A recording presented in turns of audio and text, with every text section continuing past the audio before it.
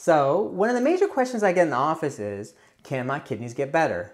Well, the answer is, well, it depends.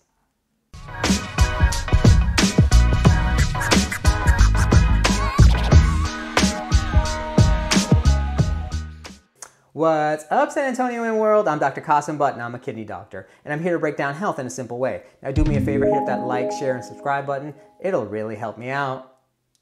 Can kidneys get better after they're injured? Well, there are actually two types of ways your kidneys can be injured: acute and chronic. Acute means a sudden drop-off in kidney function, usually occurring over several days. That typically occurs from dehydration, medications, low blood pressure, infection, or the ingestion of toxins. Now, this type of injury, acute, is typically completely reversible, usually reversing in a few days to maybe a few weeks, especially if it's due to dehydration. Now, the other type of injury is called chronic. This one occurs over several years, usually from things like diabetes, high blood pressure, autoimmune diseases, or genetic issues. This one occurs typically over years and decades, gradually taking down kidney function over time.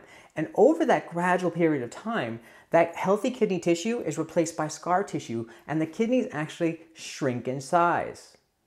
This type of chronic issue is usually not reversible. The name of the game when you have chronic kidney disease is preservation. Meaning, if you're diagnosed with kidney disease and your kidney function is at, say, 30%, we want to maintain your kidney function at 30% for as long as we can.